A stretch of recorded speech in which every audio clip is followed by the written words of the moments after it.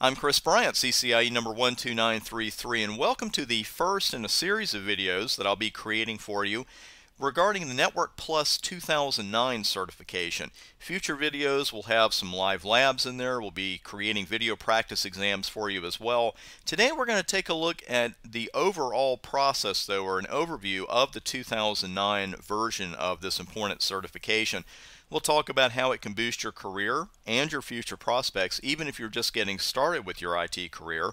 We'll take a quick look at what's changed since the Network Plus 2007 exam version, and also I'll be offering some real-world study advice and a few tips about this particular certification and these tips have worked well for students of mine around the world who went on to earn their Network Plus 2007 certifications.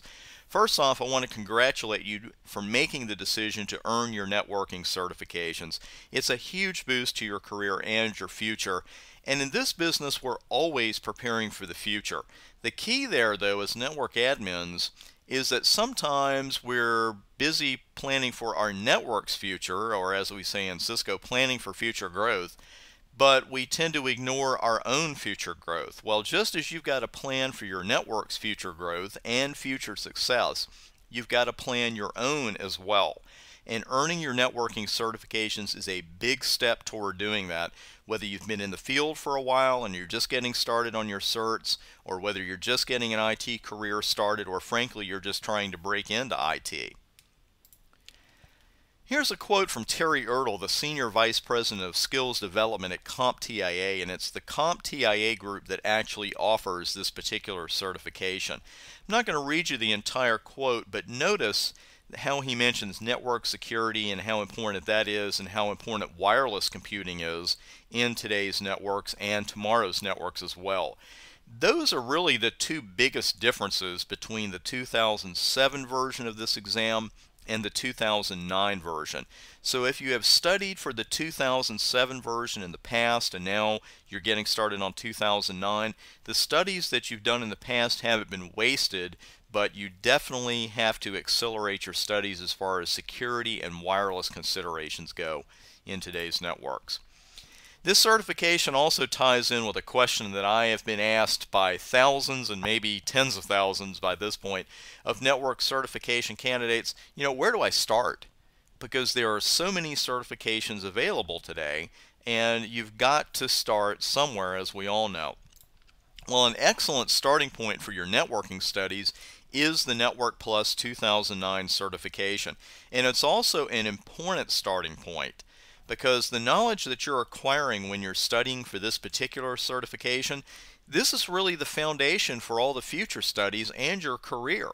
Whether you go on to really specialize with Microsoft or in Linux or in Cisco, particularly with networking, this is the foundation for everything you do in the future. So really, even though this is your first networking certification, perhaps it really is the most important that you're going to earn. Now, I mentioned CompTIA earlier. The Network Plus 2000 certification, like the other certifications offered by CompTIA, these certifications are vendor independent, or as they now say, vendor neutral. Microsoft and Cisco, they didn't create these certifications. So you're not going to see an exam here where every single question is about Cisco. But this doesn't mean that you won't see questions perhaps on Microsoft topics. As you'll see when you begin your studies, you'll probably see quite a few Microsoft-based questions, but again, this is not a Microsoft exam. Here are just a few details about the 2009 version. You see the exam code here, it's N10-004. It is 100 questions and what CompTIA calls a conventional format, and that is you'll be taking it at a computer testing center. You'll see drop and drag questions, multiple choice, that kind of thing. No big surprises there. The CompTIA A+ certification and 9 months experience are recommended by CompTIA, but not required. And it's that last point I want to address with you here, stepping away from CompTIA's quote about that. My not so humble opinion on that, don't worry about the experience level. I understand why they mention that, but if you have a choice between moving forward with your studies in Network Plus and not moving forward, you know what I'm going to say, you're much better off moving forward. You're always much better taking an aggressive approach. If you're relatively new to IT or to networking, or even if you're not even in IT yet, don't hesitate. Go ahead and get started with your studies. You're always better off being aggressive with your studies than being passive. And the more you know, especially if you're trying to break in, the better off you are.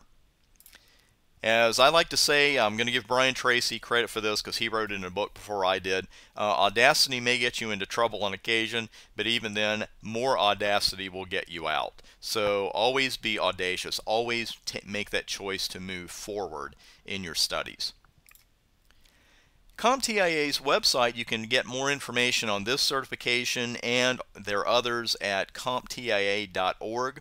Also, I'm pleased to announce that at the Bryant Advantage, we've now launched a separate website strictly devoted to Network Plus 2009 certification. This one's just getting started, so we're going to be adding videos, fully illustrated tutorials, practice exams, all kinds of great stuff in the weeks and months ahead. Definitely worth a visit out there now, and you should bookmark that as well. It's networkpluscertification.com. Also, we've got over 300 videos, practice exams, and fully illustrated tutorials out at the main website, theBryantAdvantage.com/tutorials.htm.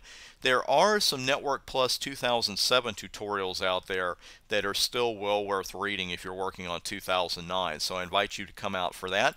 You'll also see plenty more videos for Cisco, Microsoft, and Network Plus 2009 on my YouTube Cisco certification channel. You see the URL there.